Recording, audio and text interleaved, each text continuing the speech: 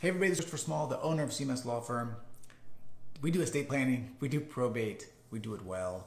Today, I want to talk about whether or not you should replace your parents' power of attorney or others, family member or whoever else has a power of attorney that you're worried about.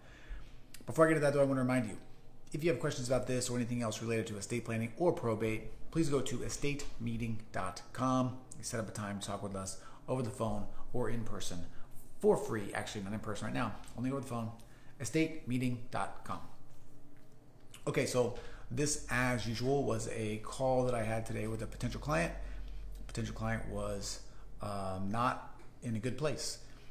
Parent is aging, power of attorney is named, and there is some dispute amongst the family members and the family member that's been named the power of attorney.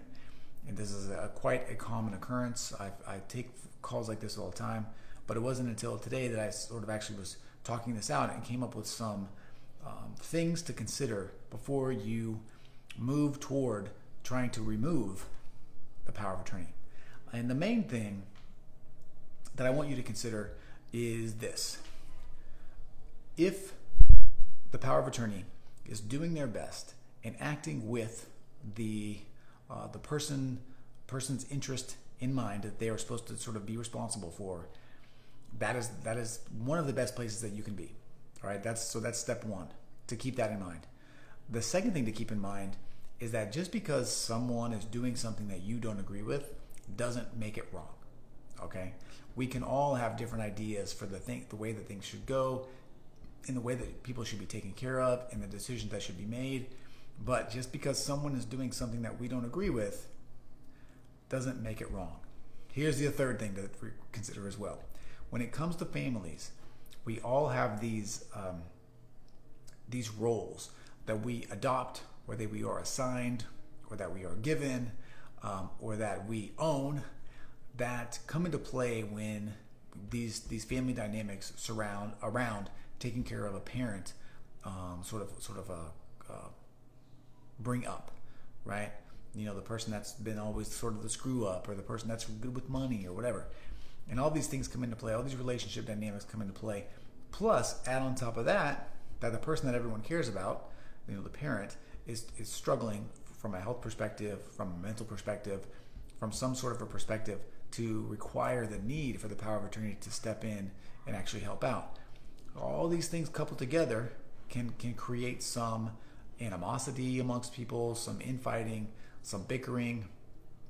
And so when it comes to deciding or thinking about whether or not you should try to have a power of attorney removed for your parent or for your loved one, consider whether or not they have that person's best interest at heart. You know, the power of attorney has a fiduciary duty to act on behalf of the person that they are representing. If they are doing that, and if they are making those choices in that way, I would really, really reconsider trying to remove them, and I would probably push you to try to find some way to have a conversation with them without emotions involved, without heat involved, you know, without obviously any bickering or name calling or anything like that involved. Try to figure out where everyone's coming from, and then try to find a way to just ensure that everyone's voices are heard, and to find solutions that obviously protect the person who needs the help of the power of attorney, but also make sure that the family has input and feels heard. Okay, that's kind of a big thing. So if you are having a problem with the power of attorney, please consider step one. Do they have the person's best interest at heart? Are they making decisions coming from that perspective? If they are, then I would really think long and hard about talking to that person before just trying to remove them. Okay, now if there's a situation where the power of attorney is acting against the interests of the person, if they are stealing, if they are, you know, inappropriately using money, that's a completely different story.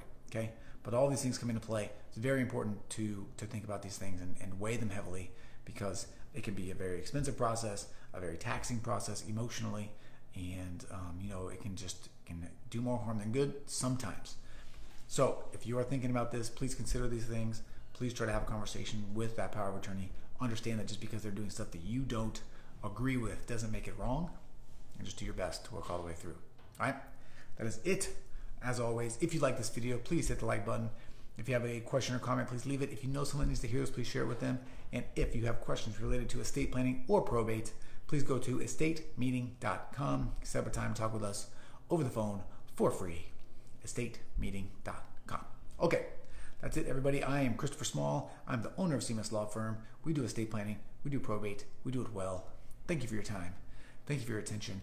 I appreciate you, and I'll talk to you again soon.